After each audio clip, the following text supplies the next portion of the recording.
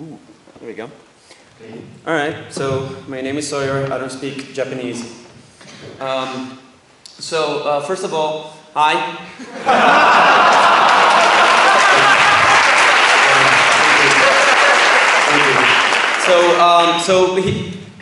Web development is actually hard because you have to pick what you're going to develop in web.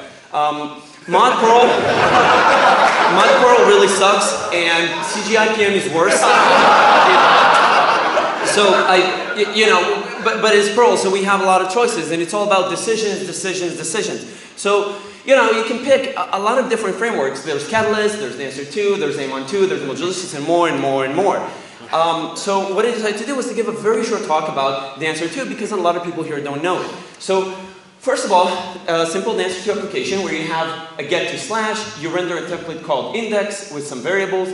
You can do the same thing with a different layout other than the default one. Of course, when you do use Dancer2, you get strict warnings in UTF-8. Right? Wow, this is incredible. As well, you can use different template systems like Xlate, and that will use automatically text Xlate. Right? Amazing, I know. Okay, so thank you.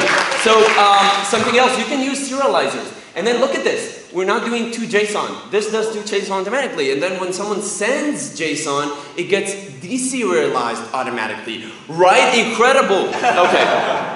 Now, because Dancer2 is actually built on PSGI, it means that you get plaque. So if you use my app and then you call Dancer2 PSGI app, you get an actual app. If you load multiple Dancer apps, this will create a single app. So you can use plaque middlewares. So you can create that app and then you can enable more middlewares.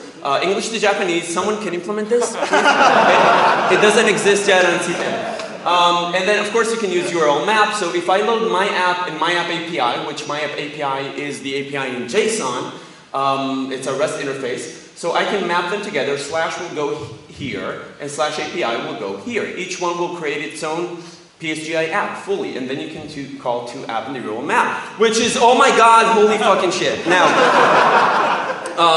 so in summary, and this is the shortest lightning talk today, Dancer2 has beautiful syntax. It has some really interesting features other than the really, really basic stuff that I showed you. And there's a lot of templating engines. Just in case someone is interested, we support the Modulicious template. It works. And we have some such engines and logger engines, stuff like that. We use Moo, of course. It's completely PSGI compliant. So you can just pick it up, try it out. Thank you.